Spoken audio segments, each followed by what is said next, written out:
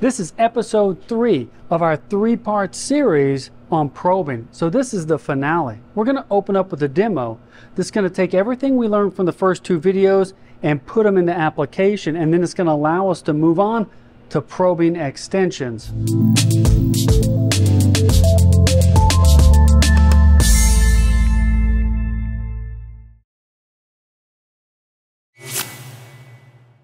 The demo. Now, hopefully this will stand for demonstration.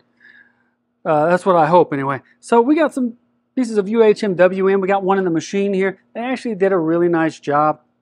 So, you know, but we're still going to program, we're still going to probe on all 4 sides. Right? We're still going to do that. And we got multiple pieces. We got 4 pieces. They're all a little different.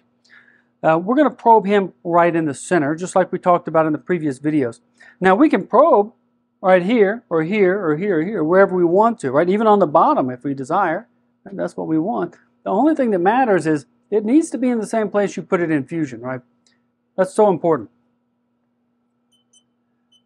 Now we're going to run a probing operation, and they've actually updated the probing operations inside of the Haas control here. And Mark Terryberry from Haas, he was trying to tell me about it. There's got this little super glued magnet on the back. I think I'm slick. But, you know, he was trying to tell you, he's like, hey man, you really need to update to the new software because we've updated the probing package on it. And I did. I updated it. But it didn't do nothing. Didn't do anything. So I thought he was crazy. But my tech just installed the wrong software. So then they came back a few years later and they installed, and it is different. It is better. Like what you just saw, he probed the Z. He stored that in Z. So he'll probe all 3 axes with one operation, which is really nice. I don't know if it's nice enough to update, but if you already got a tech coming in your shop, definitely have them do it because it does save time. One operation, I got Z, I got X, I got Y. Before you could only do if you did a corner, but now you can do it on any width, right? Or pocket, or boss, right? You can do all 3 axes. So it's pretty slick. So now what we're going to do is we're going to jump into Fusion. We put the stock in, we probed him off. Every time we drop another piece of stock in, he's going to probe the sides of the part to find the center. And we're also going to do some other in-process probing to check some features and make sure that right here we get that dimension. And there's, if you're not seeing it on the screen, there's a reason why, and we're going to solve that for you. Okay, so we just left the machine. We dropped that piece of UHMW in there. We probed him on the Z, the X, and the Y. Now, when we take that piece out, when he's done machining, we're going to drop in another piece, and we want him to do the same thing. We want him to probe him on the Z because that material could vary, even though they did a great job on cutting it this time. And then we're going to probe on the X and the Y. Notice our work coordinate offset is in the center of the part. So important. I keep emphasizing that. It needs to be in the same place. After that, you know, we're just going to machine this part. Notice we're boring these holes. So that gives us an opportunity to check and see if that cutter is cutting accurately. So we're going to probe this hole on the end. Now we can also put in additional checks. For instance, we can go to Setup, Manual in C, put a stop in here, right? Then we take and say, well, I need to know this length is also correct, right? Now he's going to program this bore, or he's going to probe this bore to let us know where he's at, and he's going to display that measurement on the screen. And then here he's going to do a stop, so we got time to walk up to the machine, see if that bore is correct. And then when we hit OK or start again, then he's going to probe the width, and he's going to tell us what dimension that is too. So you can see as many times as you can add a stop and another probing operation, we can just keep stacking checks or QC operations inside the software without having to buy the inspection software.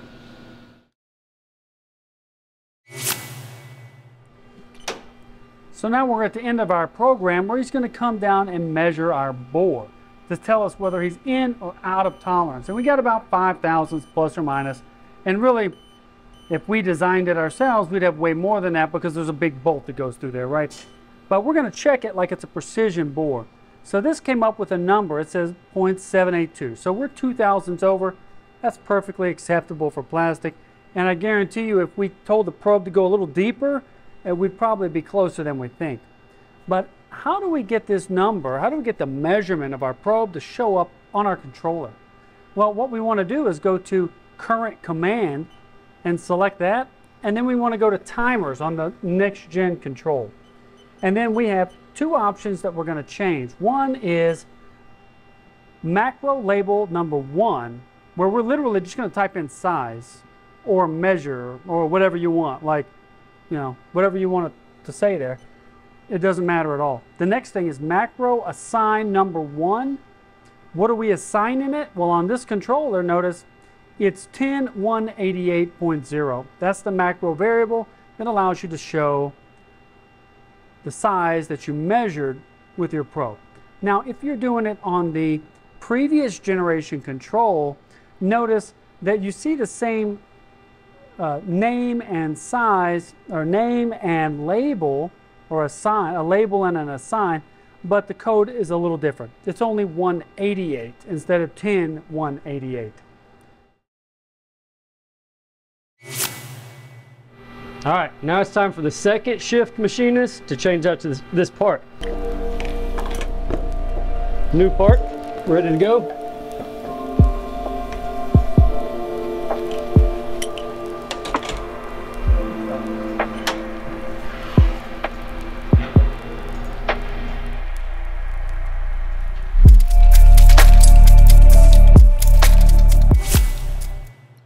Okay, so we just ran that part, and now what we're doing is, you know, we're done with him. We're going to run both op1s on, we have two versions of this.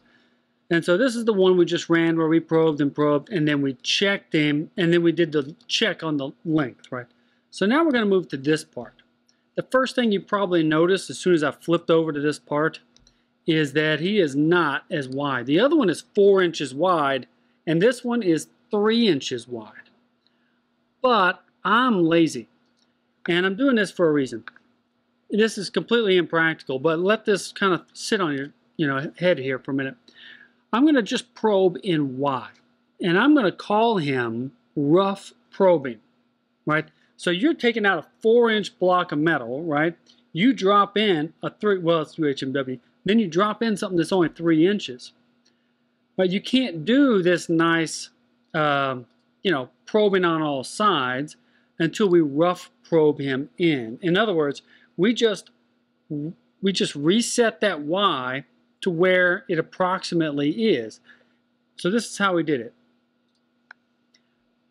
We probed this one side. We add the geometry. My approach is now 1 inch. So this gives me a lot of opportunity to fail. So he's going to drop that probe. He's going to go all the way up to that part and touch it, and then set the work coordinate offset. It's going to offset it 1.5 inches up. After he does this probing operation, then what he's going to do is probe Z, and then probe like a fine probing operation. In other words, now that the Y has been offset 1/2 inch, then he's going to probe this stock and then reset it right in the middle of where we want it. In other words, this might fail. It probably would, unless we also changed its approach, right? Unless I did 1 inch on everything, which would be overkill. So this works when you're doing like castings. You drop in a big casting, you can probe a rough probe operation to find out where it basically is, and then probe a particular feature that you might miss, and then you can do your drilling or milling operation, and then come back in with a third probing operation to check it. All right, second shift is back. We got the first part finished up. We're going to switch it out with the second one.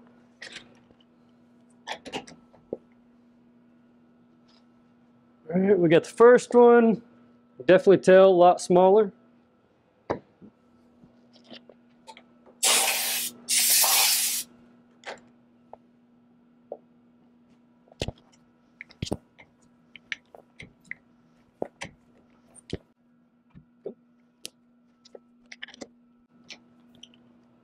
All right, So the last machinist said that he had all this figured out. So we're going to try it and let's see what happens. We're going to call up the program.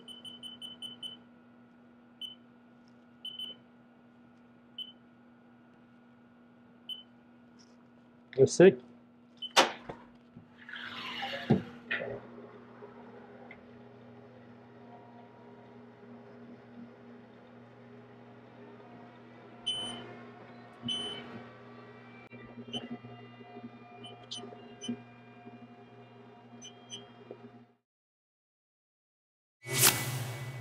Okay, so what if you think your machine is smart enough to correct its own mistakes? Well, it can, right? So you walked up to the machine a minute ago, you got to see the measurement of that bore on the controller, and so if there was a problem, you can correct it. But what if you wanted it to just correct its own mistakes? Well, you have to have probing inspect, right? In other words, the inspection or probing extension. And so when you do that, you can say probe geometry. Probe geometry, you select the hole, that's great. I want to, go a little deeper inside of this bore. You can go as deep as your stylus. I'm going to go a ½ inch. You can go 3/4. We can push it a little bit. So this probing operation is going to come up after. Now keep in mind, this hole is 0.78. That means that your approach is going to be off, right? If you try to approach, this is what it rounds up to like almost 0.9. Yeah, your radius exceeds that. You just machined it in the same operation, so there's no need to have a lot of approach. You can shorten that down. You definitely want it to be a circular hole and not one with an island. If you do an island, the nice thing is to know it will work because you get to see the lead ends. But if it works, then you just do not a partial, but just a full hole. Now we're going to go to actions on this. Our position is not going to be out because we just machined it based on the machine, so he's going to be in the right position according to where he thought he did it anyway. That would come into, if you were just going to use the machine as a CMM, but we're not. We're using it to update our cutter compensation. And so the first thing we would do is say, well, on our geometry, on here, what cut that operation? Well, it was our bore. Now, inside bore, you got to make sure you have cutter compensation enabled to where or whatever you're using, and it will offset it. So now it knows what tool it's using. It gives you all this information, which is great. Now it gives you a minimum threshold, which is good, because if it's in tolerance but out 5/10, there's no sense to go back and recut it. But if you say, if it's out by 7 thousandths, or 6 thousandths, I've got a tolerance of up, plus or minus 5, then please go back and recut that. Then it gives you another setting, error correction. Error correction means it's going to do 100% of all 6 thousandths of an inch. But what if you just went back and recut it? The flex of that tool would remove material. So, in other words, some of this needs to be that correction, some of this needs to be 6 thousandths, and some of this needs to take into consideration that you're going to get some flex in that tool. And so this error correction is kind of handy when you do that, So far, probing's like a breeze, right? You just pull up the probing operation, select the surface, and you're off to the races. For instance, I just select this surface and boom, we're going to probe it and everything's a piece of cake. The problem comes in if you start doing castings or injection molded surfaces. For instance, this one, I just modeled this up a minute ago. And all these surfaces are drafted, right? So these are drafts at 5 degrees total, so 2.5 degrees, which is a little exaggerated. But then the side ones here for, finding out where this X is going to be, well, they're also kind of like a parallelogram. They're offset here by 10 degrees and then offset here by 5. And so is it possible to probe features like that in Fusion? Because when you're using this, probing operations, it's just calling up what Renishaw made that gets the machine and the controller to do what you need it to do. So it's not like Fusion is writing these, so they have to use what's already there to make these things work. And so there's limitations, and that limitation is draft angles, right? So this is where a little bit of sleight of hand, a little bit of modeling can really come in handy. And so what I did is I just kind of selected this top surface, offset it down to where I know the probe would have a nice easy access to that geometry, and then I sketched out or extracted this geometry from all these sides, and then I drew probing locations. I could have probably just drawn all of it as just one square, but one thing I'm very interested in is the top and the bottom here to find the center of Y. Those are pretty easy, right? Because they're just squares. They're squares. They line up. They run parallel to this surface here. But to find X, now these are the parallelogram, right? 10 degrees off axis and then 5 degrees in. And so what I'm really looking for there is that where that probe is going to come in contact here needs to be directly across from where it comes in contact here. In other words, if they moved up, right? If these cubes right here just moved up here, well, you'd be off, right? Because the center of this and the center of this would be kind of over here. You know, you could do quadrants. You could probe here, and then you could probe down here, right? But it's better just to go ahead, and it's a lot easier just to go ahead and program this operation right across, center to center, right where that probe connects, and that way you know you've captured that geometry. And then what we did is just extrude those into these blocks like this. And so when we go to make our probing operation, it's a piece of cake. You just select here. He automatically puts it in the center of that block. So you want to make sure you drew these things correctly, that they're coming out of that center line. But you can't select all four unless they're one body. Again, click, click, piece of cake. Now, you have probed your part. You got the Z, and then you've got the Y, and you got the X, right? The X, the Y location and your X location. Piece of cake. Now, there's probably a little easier geometry there. You probably noticed you could have used.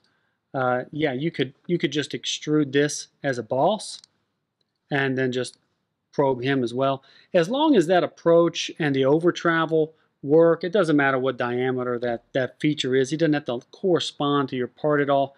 If you were just selecting one side, like the top and the bottom, then yeah, it would need to correspond with exactly where that point is. But when you're measuring the both and finding the center, measuring both top and bottom, finding the center, then it kind of takes that off the board for you, right? He's offsetting that for you, and he's going to find the dead center of that boss, or the dead center of this parallelogram, and that should get you through setting up production on castings and production on injection molded parts. Okay, I know this video went a little long, but I got a comment about the battery of these things. I'm pretty sure it's been probed enough at this point. All right, I know that video was a little bit long. Hopefully you stuck with us. If you want to see something else, make sure you leave a comment. Hopefully you like the video, so hit that thumbs up button. Make sure you subscribe.